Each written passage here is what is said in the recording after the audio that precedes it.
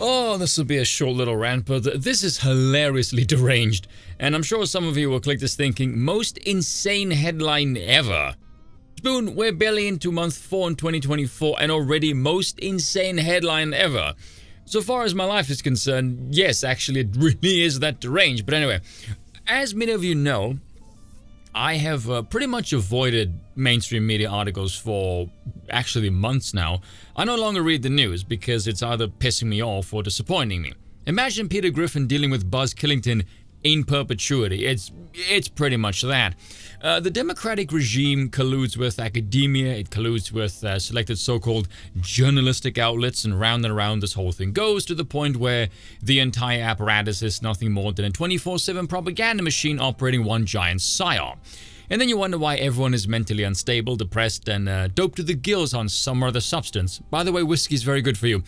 The problem with this, though, is the capacity to propagandize is not infinite. As you move further and further away from reality, as the regime is clearly trying to do, the mental endurance to deal with this kind of BS is a strain on the psyche, and people can potentially snap, at which point propagandizing them becomes kind of redundant because they're already mentally unstable, and the soil for the information is no longer fertile. Like a blind man trying to find a glory hole to shag without the use of his hands.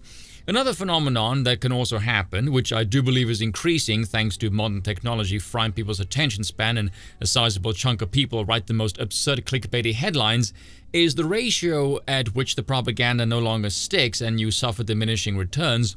Those diminishing returns have detrimental effects on the regime trying to push the propaganda in the form of decreased credibility of the outlet, which has a knock-on effect on the perception of the regime. And you all know this if you've taken a break from reading news, or better yet, completely divorced yourself from the entire thing altogether. I can safely say I am much better off mentally for doing so, and yet I'm still pounding the whiskey. I wonder why. Now, I've said this before as well many times, the most depressing thing for me in this day and age is once you see all of this, you can't unsee it, and you also bear witness to how incredibly primitive and stupid the propaganda really is. That to me is the most demoralizing part. Never mind the propaganda itself, the existence is what drops my jaw. Which is what you get with the following headline, as well as quite the hearty chuckle. Ready for this? Climate news, how climate change is hitting vulnerable Indonesian trans sex workers. Nearly 93% of respondents saw decreased income during the rainy season. During the rainy season, man, punchline galore in that sentence. I know what you're thinking, there is no way in hell that is real. UK Independent, it's real.